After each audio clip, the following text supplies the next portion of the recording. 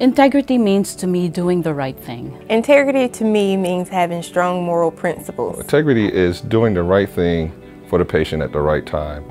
Integrity is really that trusting relationship. It's that connection really between the patients and us. It's important that we live our values every day so that our patients do have the best possible experience here at Durham Regional. One of the things we have to do right all the time is to treat our patients with respect. They're here for surgical procedures, and we see these surgical procedures every day.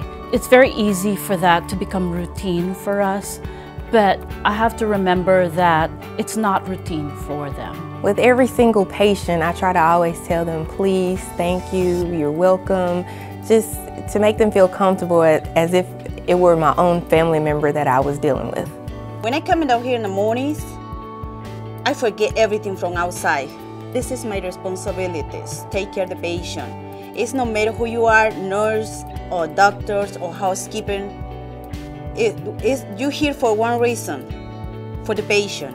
Integrity matters because it shows what kind of a person you are, how you come across to someone you meet for the first time, whether you treat them with respect, common courtesy, a smile, the little things that matter. You have to be the best you can be because we're here for Durham Regional patients and their families. I love my job. When I get ready to leave, I see a lobby full of people waiting to be registered. I'll sit there and I'll help my co-workers do it. I just don't like leaving patients there that are waiting to be seen. Integrity means not just doing things right, but doing the right thing. We don't protect our patients' confidentiality because of a HIPAA policy.